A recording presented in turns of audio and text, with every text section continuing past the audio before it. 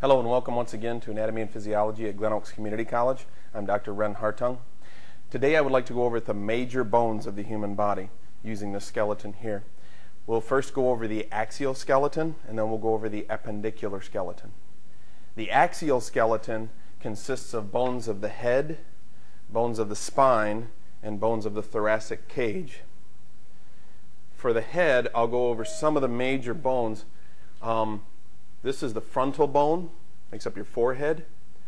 Right behind the frontal bone, there's two plates on either side, and they're called parietal bones. So this would be the right parietal bone. This would be the right temporal bone, which is just below the parietal bone. And it also has the opening for your ear, which is called the external auditory meatus. So that's one of the ways to know temporal bone. And then back here below is the occipital bone. All of those are the major, easily seen outside bones of the skull. There's more bones of the skull inside, but we'll look at those later when we open up the skull. So again, that's the skull. Down here, and by the way, skull bones are the ones that are closest to the brain. Down here, the ones that are furthest from the brain are the facial bones. Some facial bones. Here's the left nasal bone and right nasal bone, the left maxilla, the right maxilla.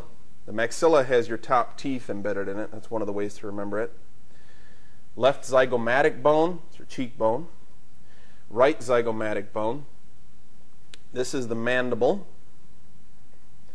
And that's about all the facial bones I want to go over in terms of major bones. So that's the skull. The spinal column, I'll turn him around.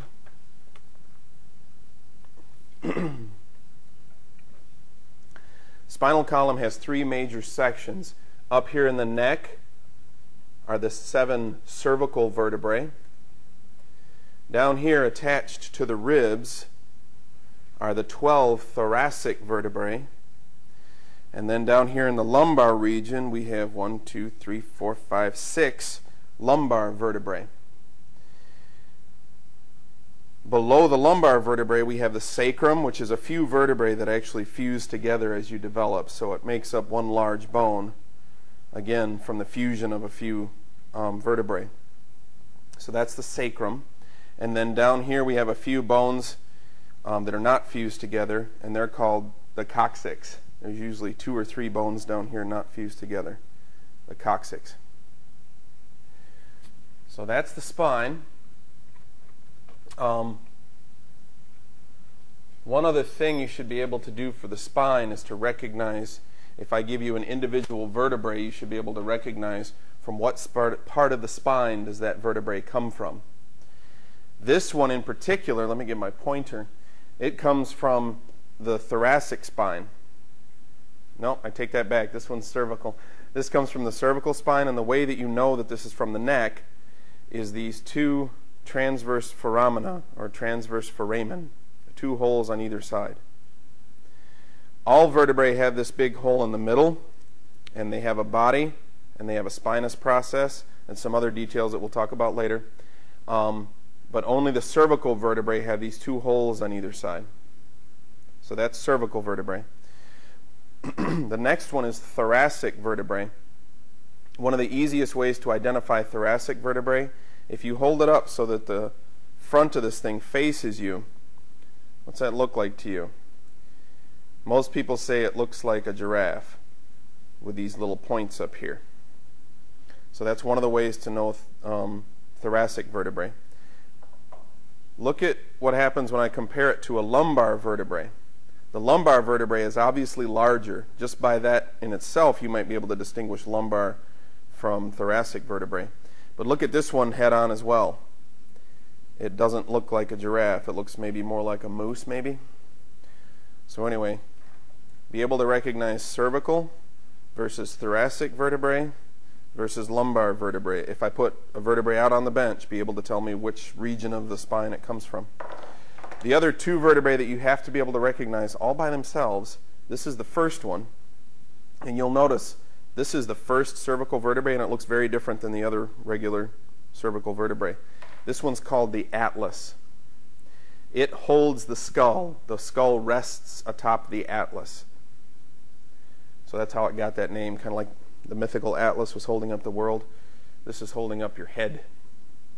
And it rests on the next vertebrae that you have to be able to recognize by itself. And again, this doesn't look like the other cervical vertebrae I showed you because it has a dens. It has this big thing pointing up. That big thing pointing up, on top of that rests the atlas. So the atlas rests on the axis. And what it allows is for this kind of motion when you say no. Rotation of the head is what that's called. So atlas, cervical vertebrae number 1, and axis, cervical vertebrae number 2. So those are all the vertebrae you need to be able to recognize. The other bone that you have to be able to recognize kind of by itself is this bone. It's called the hyoid bone. The hyoid bone is in the neck. You can't see it in this skeleton right now because the mandible is in the way. But it's in your neck at the top of your larynx. And the way to recognize it by itself, if you look at it close, you can see these two. They almost look like little teeth coming up off of it. This is the plastic one. It's not a real one. And I haven't seen these little teeth things on the real ones, but they are on these plastic ones, and that's usually what I put on the bench. So my students often say it kind of looks like Dracula teeth. So that, again, is the hyoid bone.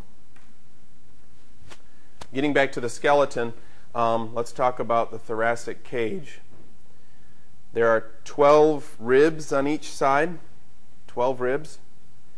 The first 7, 1, 2, 3, 4, 5, 6, 7. The first 7 are called true ribs. 8, 9, 10, 11, and 12 are called false ribs. And you can kind of see under here, 10 and 11 are not only, 11 and 12 are not only false ribs, but they're floating ribs because they don't connect to this cartilage. I'll show you why we call the first 7 true ribs and then 8 through 12 false ribs in a little bit. The reason I can't show you on this skeleton is because the cartilage has been replaced by a cork and it hasn't been done anatomically correct. So I'll take a snippet out and show you on a different skeleton that does better. Okay, I wanted to show you the true ribs versus the false ribs on this skeleton. This is one of our newest skeletons, but it's very old. It was donated by a retired physician. And it actually has the actual chondral cartilage, the cartilage that connects the ribs to the sternum. So you can see here, rib number 1 has cartilage connecting it directly to the sternum. Rib number 2, cartilage connecting directly to the sternum. Rib number 3, again, cartilage directly to the sternum. 4, 5, 6, and all the way down to 7, we have cartilage that directly connects to the sternum coming from the rib. But look what happens at rib number 8. The cartilage comes up and connects to the chondral cartilage of rib number 7. It does not connect directly to the sternum. So 8 begins the false ribs. 9 does the same thing. It comes up and connects to 8, and so on. And of course, 11 and 12 don't connect to the sternum at all, so they're floating ribs. So again, 1 through 7 are true ribs. 8 through 12 are false ribs. 11 and 12 are false ribs and also floating ribs. And that's the story of true ribs and false ribs and floating ribs. Okay, from the ribs, let's go to the sternum. The sternum has 3 major parts. I'll start from the bottom. This is the xiphoid process. If you've taken CPR before as a class, you've been taught to be careful not to break the xiphoid process. It's a bone that hangs down off of the bottom of the sternum. This part above the xiphoid is called the body of the sternum. And if you're doing CPR, this is the part of the sternum you're supposed to be pushing on, the body of the sternum. There's a suture right here, and above that suture is the manubrium of the sternum. The top of the sternum is called the manubrium. And in the manubrium, we have this little notch up here, which is called the jugular notch. So jugular notch, manubrium, body of the sternum, xiphoid process. And that is pretty much the axial skeleton. Thanks for watching, and the next video should be on the appendicular skeleton, which is the arms and the legs.